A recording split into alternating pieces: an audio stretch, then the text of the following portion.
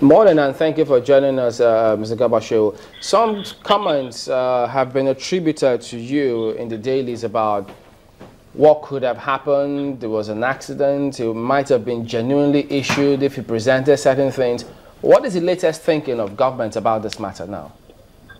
Well, without preempting the outcome of the investigation, and without also meaning to blindly offer a defense for what has happened, obviously in the circumstances that these missions operate, they're under tremendous pressure to expedite issuance of visas.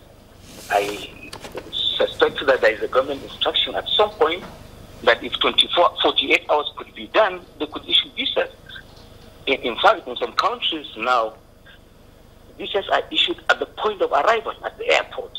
So this could happen to any country. Visas are issued on the basis of manifest documents that embassies receive. Basically, a passport, maybe a basis for a visit, and to determine whether claims on passports can be quickly verified and approved.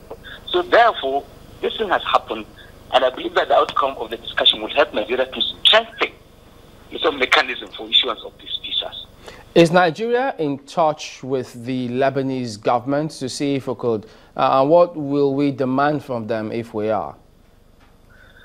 I believe that the Lebanese government could be victims as well to what has just happened.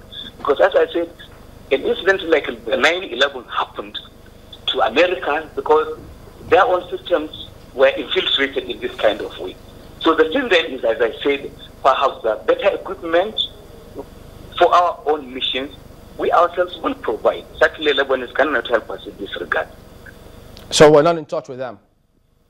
No, I'm not saying we're not in touch with them. I'm saying that all of the things that have happened will be reported to the Nigerian government. So the government has commissioned an investigation, and only the outcome will determine the next line of action. Yeah, I'm wondering, have we gotten across to them directly, or? I'm not in a position to say that as I speak. Okay, do you think there's a need for us to request a physical examination of that passport? Oh sure. It's so long as it will help the investigation, I think that should be done. And if the Lebanese are material to this examination, they should be talked to. They should be of assistance. At the end of the day, will there be a need for us to reorganize how we do things with our missions? Well, I hope that lessons will be learned. But as I said, to be honest with you, nations are planning, the terrorists are also planning. As I said, we just left America some weeks ago, and the demand on Nigeria is, can you do visas within 24 hours? So given that kind of pressure, can you do DNA within that short period to determine this guy who is claiming to be Mr. A is not B, is C, or that kind of thing?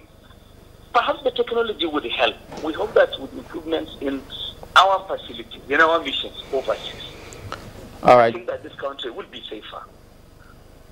Thank you very much indeed, Garba Shehu. Thank you very much. I appreciate it.